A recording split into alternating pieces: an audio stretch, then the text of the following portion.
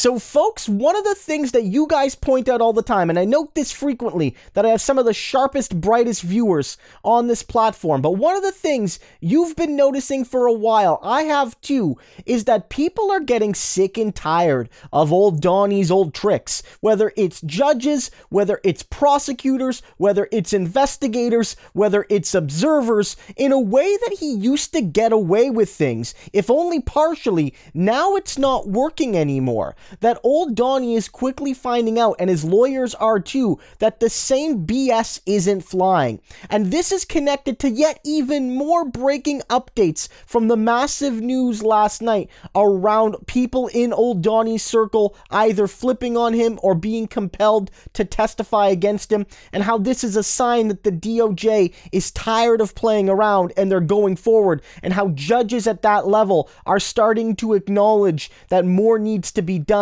and that clearly there's information here that needs to be obtained for a fair investigation. Everyone's sick and tired of Trump BS at that level. You also saw it in state level court just minutes ago as a judge told Trump and his legal team to get their stupid BS out of his courtroom and actually have a real adult discussion, something they haven't been doing as of yet. Glorious to see the BS getting called out, and we'll break that down after the clip. Friends with Clarence Thomas, the conspiracy to overthrow the presidential election had their eye on the most publicly compromised member of the Supreme Court in the court's history as their last best hope, because they could not use rifles.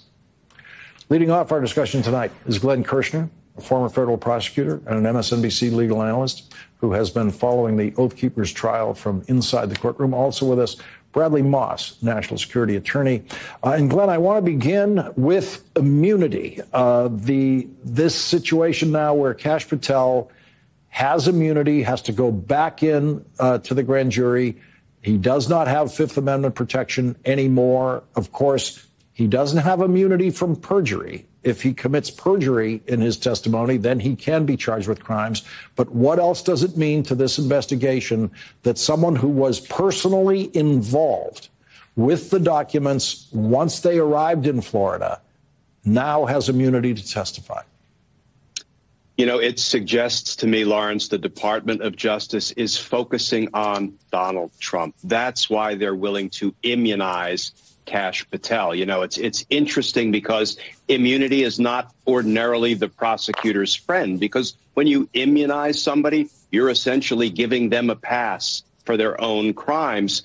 And then you're going to ask a jury in the future to credit them, believe them when they testify about the crimes of others. Let me tell you, that makes for some robust defense cross-examination of an immunized witness. But the Department of Justice, first of all, litigated the issue of whether Kash Patel's invocation of his Fifth Amendment right was legitimate or not. We can tease something out of that.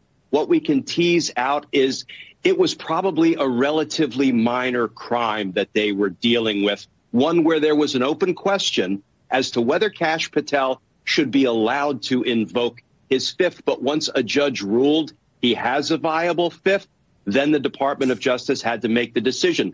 Do we have enough to charge him and try to develop him as a cooperating witness with a guilty plea and cooperation agreement?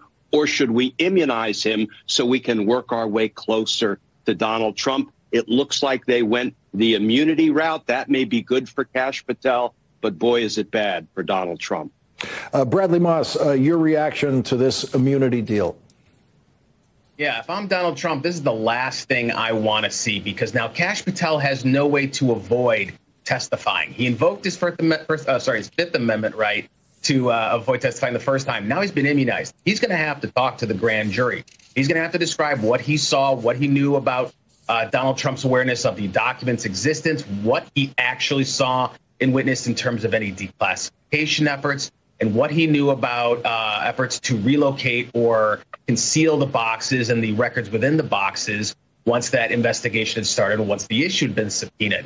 This is one more material fact witness that the government has lined up as part of this grand jury presentation to bring what I expect at some point in the next few months to be an indictment against Donald Trump for Espionage Act and for obstruction charges. Glenn, I imagine in your experience as a federal prosecutor with immunity deals that there are witnesses like Kash Patel who get immunity and then go in.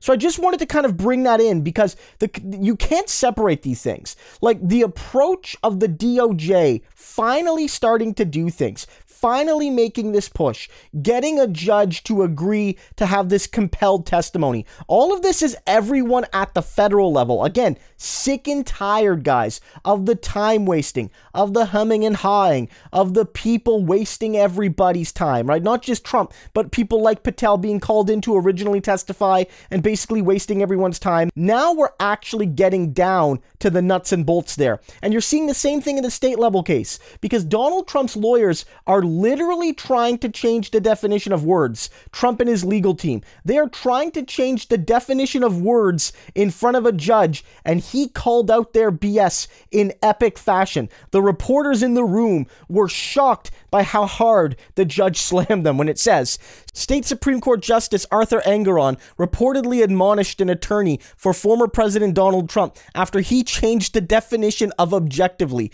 In a hearing on Thursday, Trump attorney Chris Kice objected to the potential appointment of a court monitor that has been requested after the former president created a new company that could be used to shield his wealth from court rulings. James's office is suing the Trump organization for alleged real estate fraud. Here we go, Colin Kalmbacher reported from the Thursday hearing, an actual uprating from the court for the Trump organization. Objectively, according to whom? Chris Kice asked the judge. Objectively doesn't mean according to anybody. Objectively means objectively, Engoron replied. Kalmbacher noted that the New York Attorney General's office previously accused the Trump organization of using objectively false factual assumptions like inflated square footage. Engoron has indicated that he may rule on the need for a court-appointed monitor for the Trump organization on Thursday. And so what's happening here is the Trump BS is gotten so stinky, guys, that even judges who, as their job, have to try to be as calm as they can't put up with this anymore. He just couldn't handle the stinkiness of the BS, guys.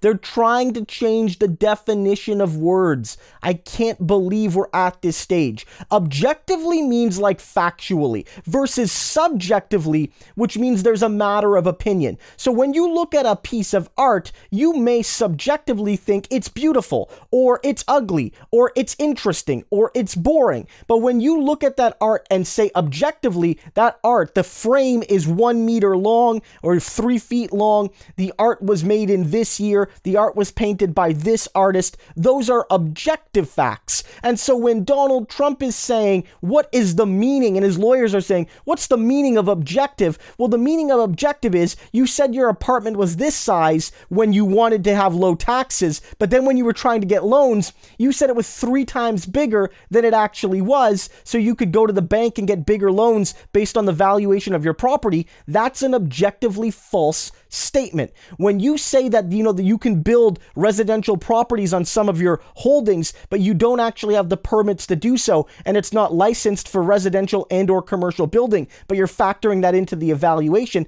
that is objectively false. When you're saying that it's been valued like this, but you're doing it so out of whack that it doesn't make sense, you've gone beyond subjective evaluation, and now you're going absolutely into objective falsification of the facts. That's what's happening here. And so you're seeing it. The BS, guys, everyone's sick of it. DOJ sick of it. Federal judges increasingly are sick of it and what Donald Trump's been doing and what he's been encouraging via his thugs. We've covered that a ton, where federal judges, like the ones dealing with the Patel case, have said in some of their rulings that so long as Donald Trump keeps spreading his BS, it's going to cause more violence. And that's not to excuse the people that they give heavy sentences to in some cases. That's not necessarily the point, but they are saying that the Trump BS is so bad, it's so polluting, that it's absolutely corrosive, not only to democracy, but apparently to the dictionary now. So this is great to see.